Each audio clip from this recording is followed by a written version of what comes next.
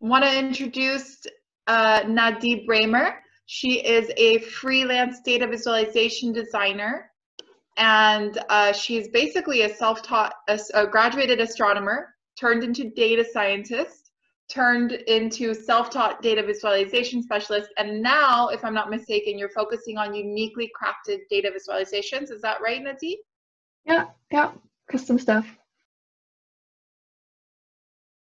I don't have much trouble saying no to something that seems, that I don't think will be fun, but saying no to something that seems awesome, I'm really bad at. And that's why I've had a to-do list with personal projects besides my laptop. It's literally here.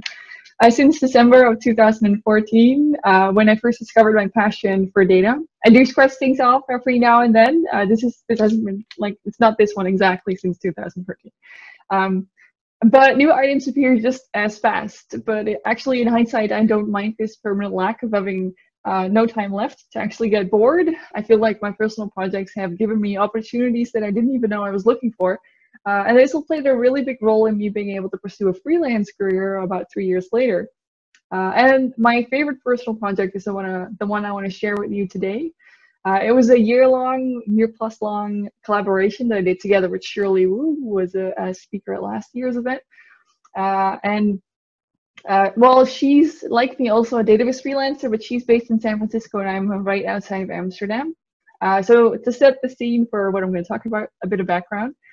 So Shirley and me first met virtually in a database Slack channel before meeting in real life a few months later at OpenVisConf, where we both had the honor to speak.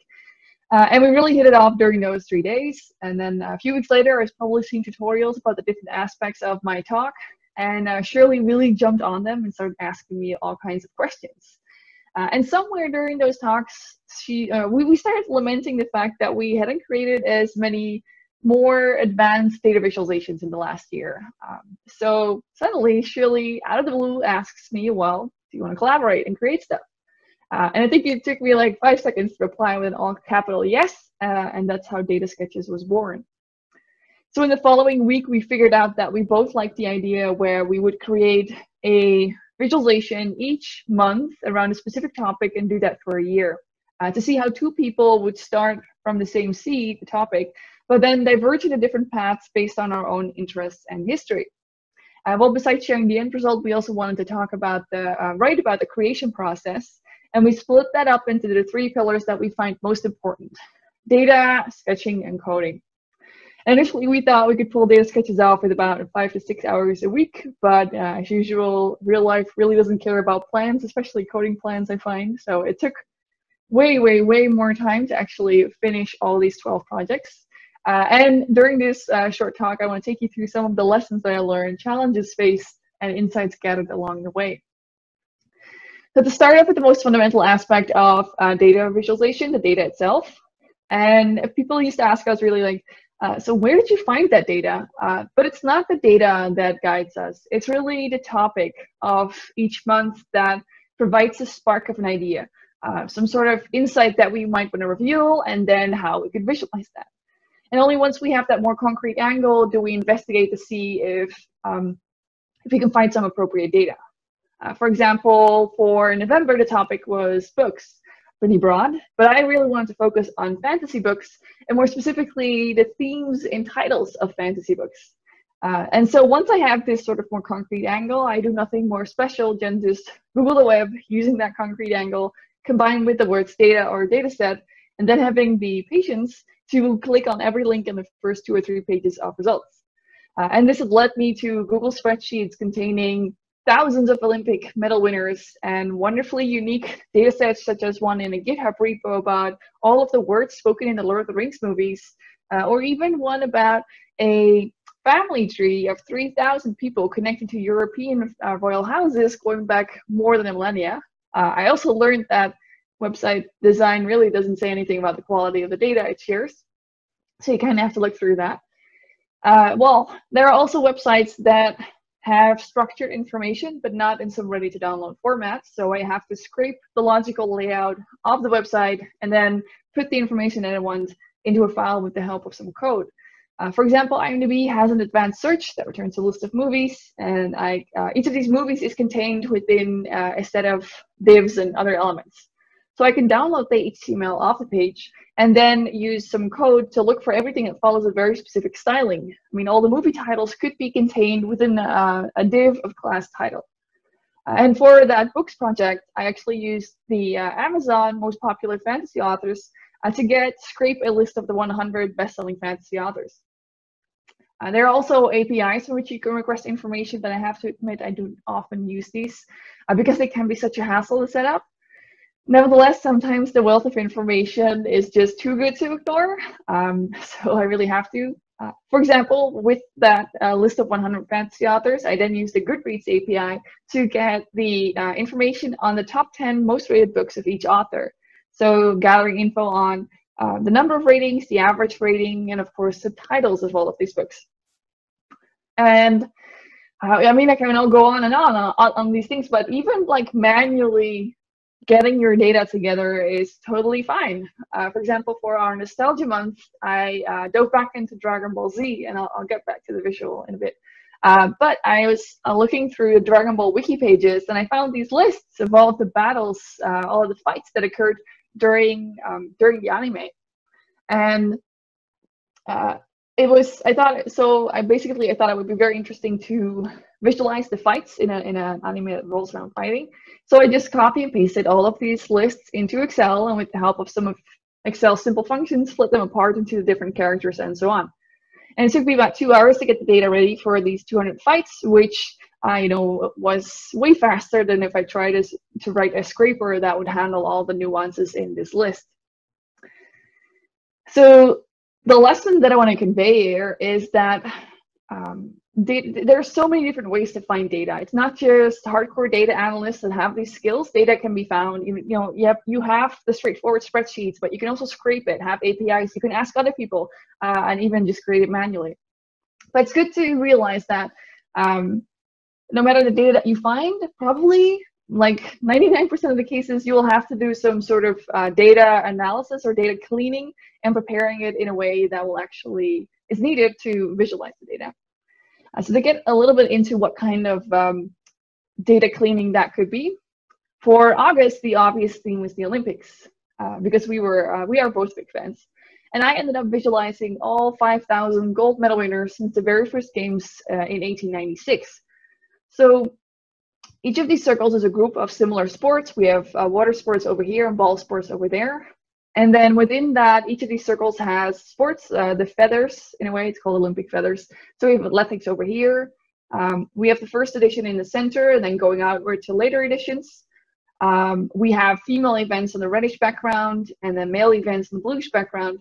And finally, each medal itself is colored according to the continent in which the country lies that won the medal. So Europe is blue, and Africa's is red. Sorry, America's is red, and Africa's is black. And so on.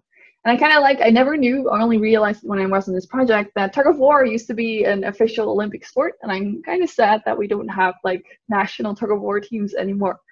But I found the data for this piece from 2 articles that were published by The Guardian for the 2012 games in London.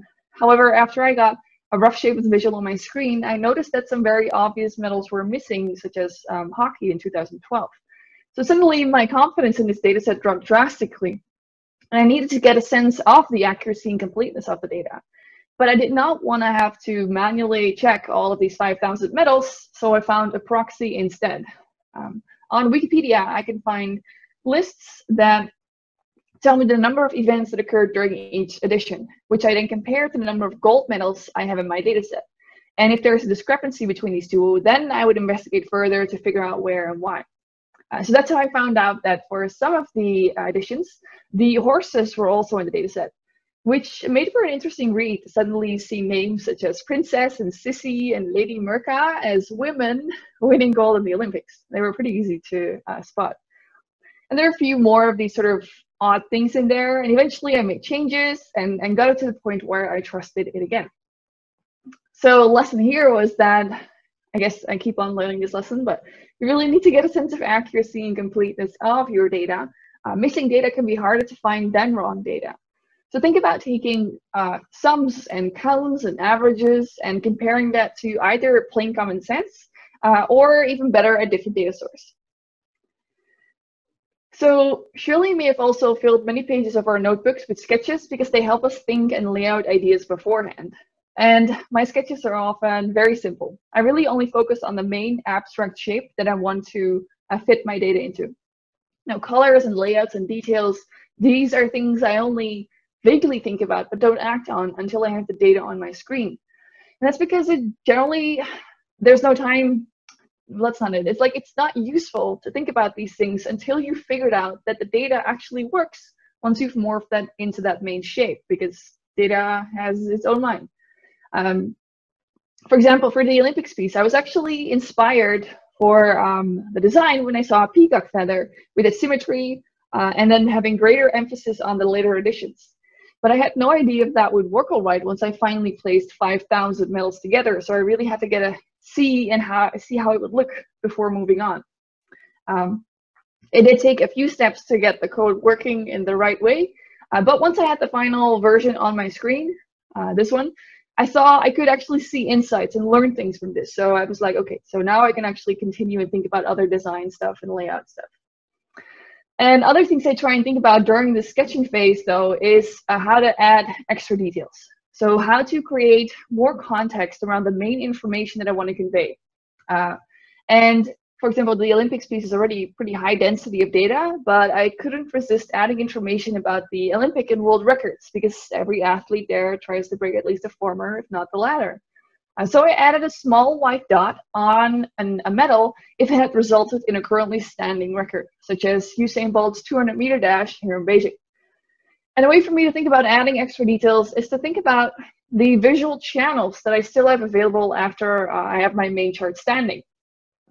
So let me explain that with another example as well. So for I think it's already been 20 years now, during exactly 1 week in the year, more than half of the Netherlands listens to the same radio station. And I know we're a small country here, but it's still pretty unique. Nevertheless, this happens during the final week in the year when the top 2,000 songs are aired counting down to the new year. It's quite a thing for a Dutch person, so I asked Shirley if our topic for December could be music, so I could tackle these 2,000 songs. And I wanted to visualize what decade was most popular in terms of song release year. So here is how the visual, sort of the base of the visual came to be. So each of these circles is a song, and the bigger they are, the higher the position in the top 2,000. And the darker the color, the higher the position it reached in the weekly top 40s at that time. And then they are clustered to sit at their year of release from the 60s until today. So we can see that the 70s and 80s are really the most popular decades, and then something went wrong in the zeros and they were slowly picking back up again. But it felt that there was so much more information in this data set. We had artist names and bands and the songs, and I could do other stuff. And also the visual seemed a little bit too boring still, so I wanted to expand on that. And in this case, I considered the visual channels I still had free, and I chose to use a colored stroke, adding colored marks on top, and using textual annotations to highlight very specific things. And here is a sketch that kind of highlights some of these ideas and how that could look. And sadly, in 2016, David Bowie and Prince died, so that was pretty clear that I wanted to highlight all of their songs in the top 2,000 and explain with text like how it had changed with respect to the previous year. But I could also use the rankings of the songs in different ways. For example, I could highlight all of the songs from the most popular artist or band, which was the Beatles, or highlight the highest newcomer from 2016, or the highest riser, or the generally highest newcomer, or to single out that Pokemon song. That was the year of Pokemon. Or even just to highlight the top 10 songs better by adding these extra marks on top. And by adding all these extra things, I felt that the visual could be more fully understood and enjoyed, and it just made it for a visually more pleasing result as well. So again, the lesson is that even if you have your main chart standing, try and think about how you can add extra details, how you can use remaining visual channels to add extra variables that can supply context for the truly interested reader to understand even more about the main point that you're trying to make. So, as expected though, most of our hours were spent on actually programming our visualizations. And here are two of my perhaps less obvious coding lessons. So for the very first month, the topic was movies. And I knew pretty early on I wanted to do something with The Lord of the Rings, which is my favorite trilogy. And I thought that with the popularity of the movies, there would be loads of data found online, which did not turn out to be true at all. However, there was one true gem of a data set. Somebody had created a data set that contained the number of words spoken by each character in each scene of all 3 extended editions of The Lord of the Rings. I mean, I thought that was bloody amazing, and I knew I had to visualize it somehow. So I started thinking about, like, what would I want to visualize?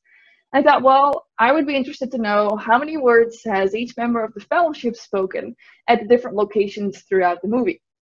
And maybe or maybe not, not sure if you can read it, but this data set actually has no location information.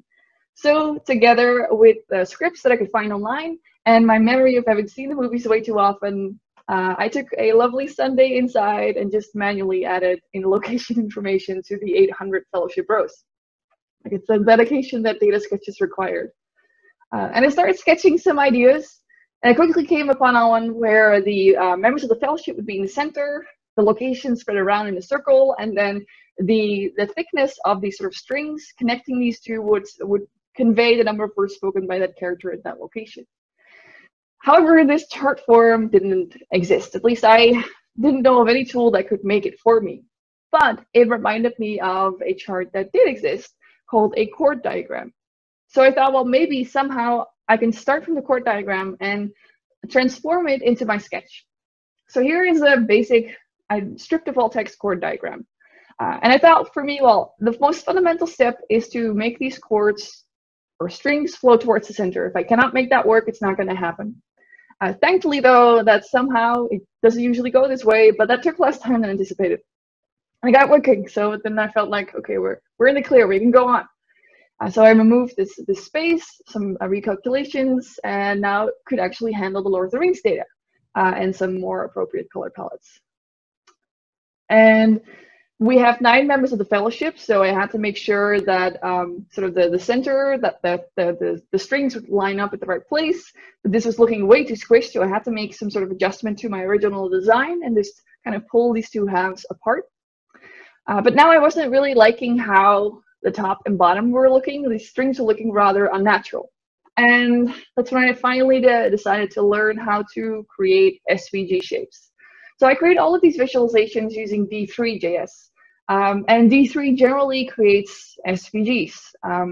And so I finally decided to learn, like, how can I create SVGs and how can I sort of manipulate these shapes, which was the thing that took the longest in this project, by the way, learning that. But that was the final step, and how all this came together and how this sort of chord diagram slowly mutated into my new chart form in a way. And there's also some light interaction because there's a lot of strings going on here. So again, lesson is that many people have done amazing stuff, and then they share. Lots of them share like ways of how recreating it, if not like the actual code.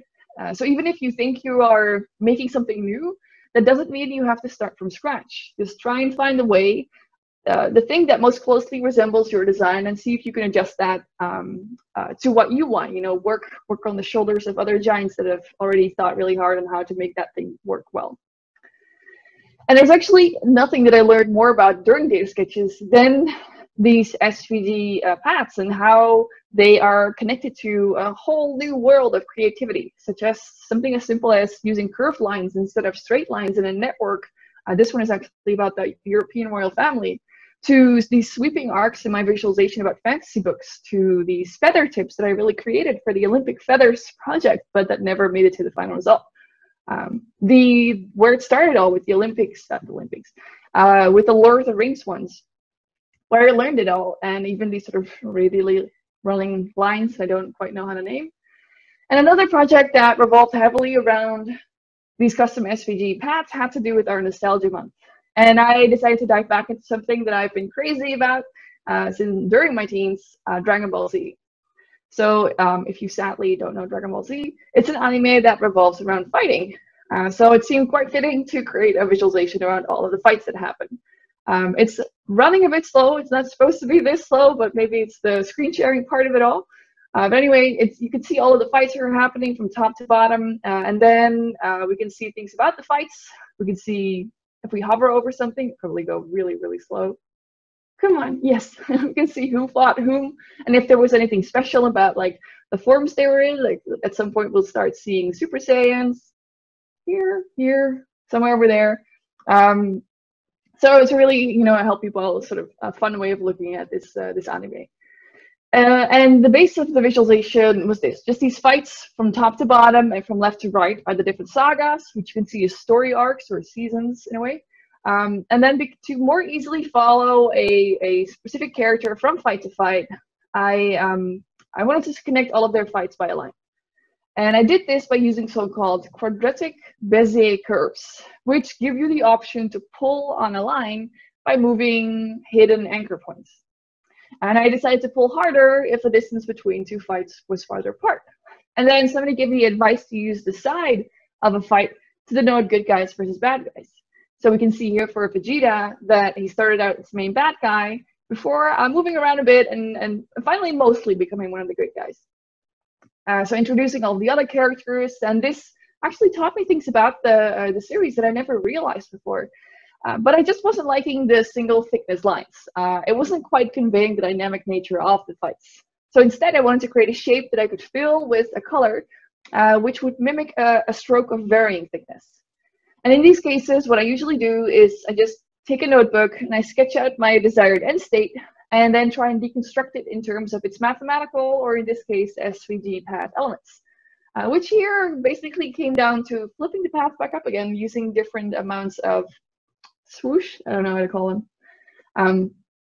And with that kind of small change, I felt that the visual was a lot more, again, visually pleasing to look at, more dynamic.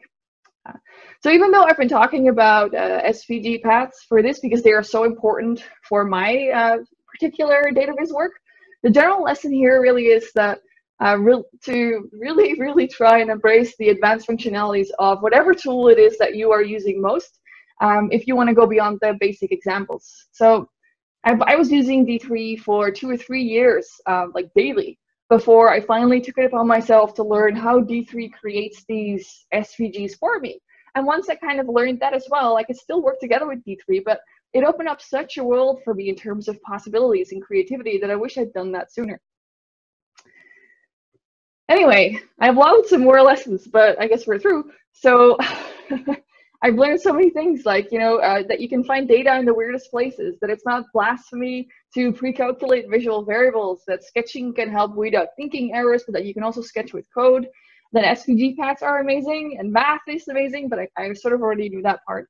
Or that surprisingly small things can add a sense of delight to an audience. And we didn't set out to be, you know, confronted by these things. We just wanted to have fun, and in that we definitely succeeded. And even though that year, you know, it's been 2016 and 17 already, it still took me a whole year to finish the last 2 projects, and Shirley only finished recently. And that's because during the projects we became freelancers, and then it was just too much. And we also wanted to do bigger things, and it became just too much. But eventually we made it.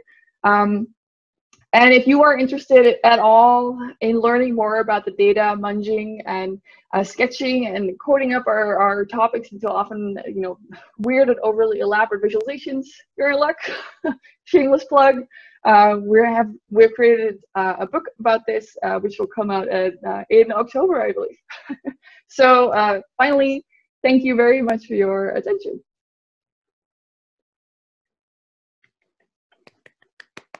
That was great. That was amazing. Your visuals, oh my goodness, they're beautiful. They're absolutely beautiful. I think we had a question here, Alexandra, if you want to. Yeah, we have a question from Mateo, who also equally liked your impressive visualizations. He asked if you use wikidvpedia.org.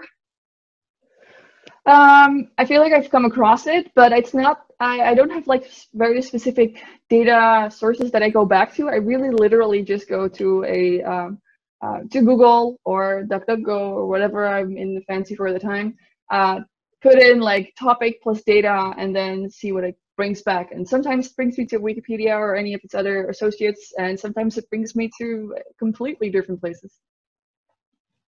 Okay, and then we have another question, which I actually also want to know the answer to.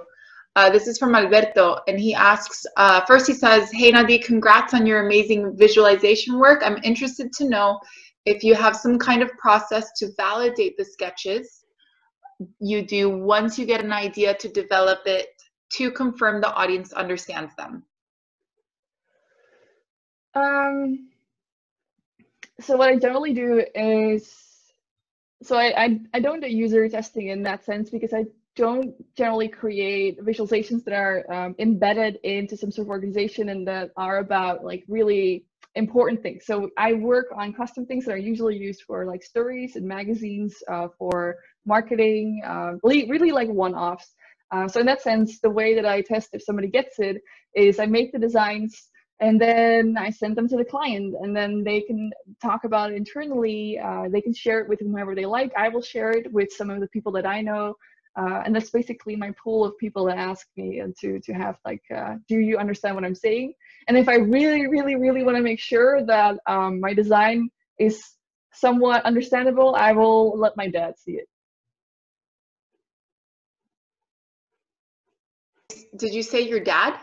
Yep, my dad. Okay. I've never dared to let it show to my mom, because I will just be disappointed. Okay.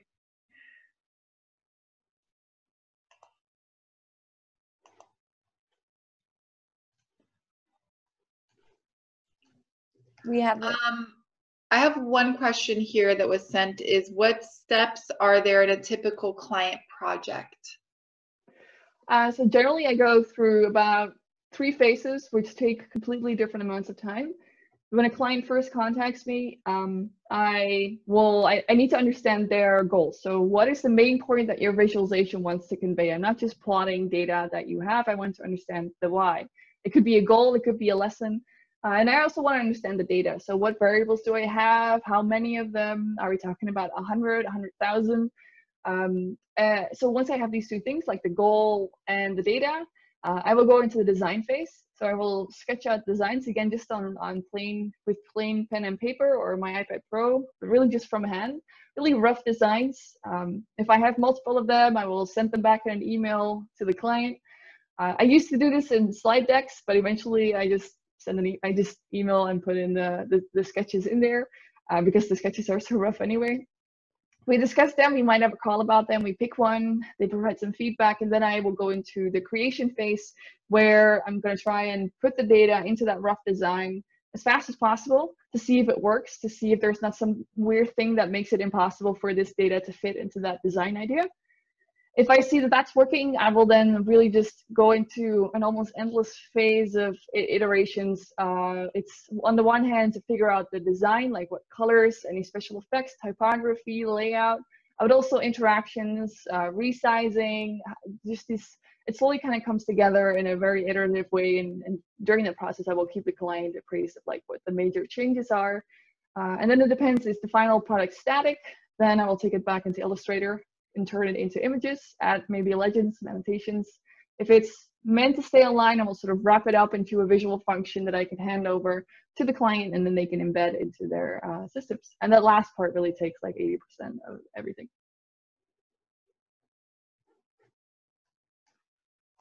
Very cool. Thank you.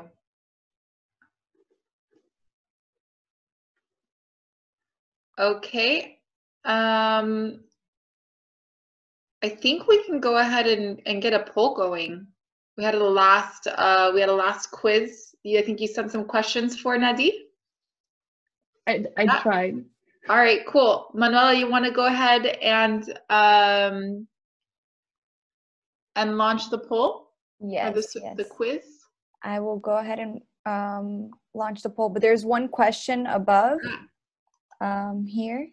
I'll launch it as we ask the question. So if you can. All right, the poll is launched. You can go ahead and try answering. And in the meantime, we can go and get that question that we didn't get answered. It says, how different are the creations you do for clients from other creative jobs you do just for fun? I guess the biggest difference is usually the topic. So I really like very niche things that I'm a fan of, like Dragon Ball Z, Lord of the Rings movies, Cardcaptor Sakura manga. I haven't had a client that asked me to do anything about that. Although I came close, because 2 weeks ago, an article came out on Physics Today about the Hubble. So the Hubble Space Telescope has been in space for 30 years. And they asked me a few months before that to make a visualization about all the observations that it's done in its 30 years. And that was basically my perfect client. It was basically a personal project where I was being paid to work on it.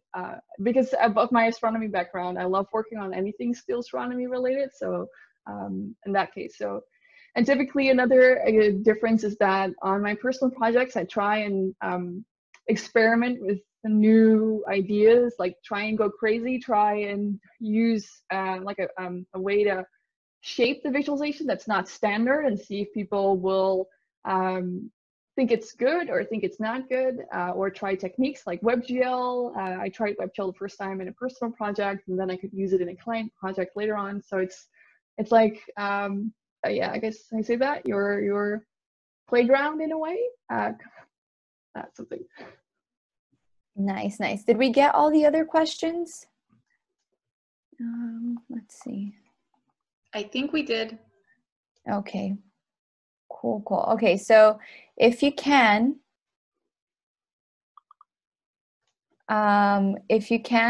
go ahead and finish up the quiz. We have a few people. Did everyone? All right, 18. Cool. So do you want to go through the answers? Sure. I closed it. Oh, there we go. Awesome. So what has been the main guide for each project? The most important part to get started? It is indeed the topic. So I feel that people that are coming into data visualization always feel like the data might be most important, but once you have an idea that you want to visualize, it's remarkable to see how you can find data that will support you to create a visualization around that topic. And the chart form is never the best thing to start with. So I really want to advise you to, if you have data, don't go to that chart form button in Excel to see what you're going to do. Try and think about, like, what design would I use? Like, if I have my data, I know what I want to do, what design would I choose? And just not even looking at the available charts. Maybe draw out some ideas, draw a line chart, draw a bar chart, which of them is better at conveying the insights. So yeah, good on that. The second one is, which of these are not part of the 3 pillars that we find most important in each project? It's again, the one that isn't part of it is the tool choice. Again, it's really more about the data, the sketching, getting the idea, and coding. I guess maybe I should say creating. The tools, try and find a tool that best suits what you want to do or that you're most comfortable with. And you don't have to do everything in one tool. I do my data preparation in R, I do my visual programming in with JavaScript in D3, but if it's static, I go back to a vector program such as Illustrator or Affinity Designer. So it's like, try and find, the tool is more of the secondary part. It's really about getting that idea together.